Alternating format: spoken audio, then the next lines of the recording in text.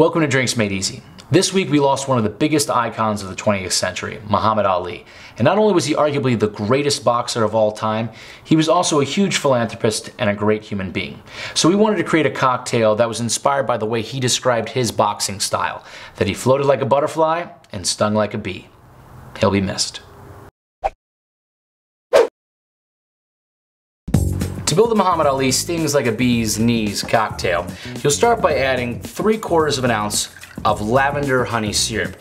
Now this is where we get that floats like a butterfly aspect. We've used a lavender tea and made our syrup using some honey as well, and that's where you get these really wonderful aromatics, which separates this from a standard bee's knees.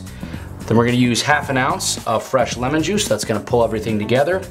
And for the Sting Like a Bee, we're going to add 1.5 ounces of Beefeater gin, because just like the Champ, Beefeater packs a nice punch. Cap that off into a shaker tin full of ice and give it a good shake. Strain it into a martini glass. And if you happen to have a sprig of fresh lavender, that makes for a great garnish. But if you don't and you just are using the lavender tea, don't worry about it. And there you have the Muhammad Ali Stings Like a Bee's Knees cocktail.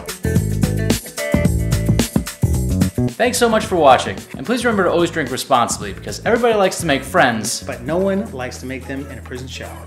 We're gonna need to do another one of that. That was perfect. No, it wasn't.